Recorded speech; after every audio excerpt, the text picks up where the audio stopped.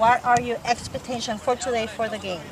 My expectations for today's game is to do well this game. As we start well, we should progress throughout the season. And if we, as I said, do well today, then we will have a platform to work on for the rest of the season.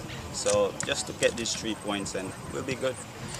So what are your thoughts about changing the leagues? Because before you used to play in the PRSL, now you're playing in the National Federation League.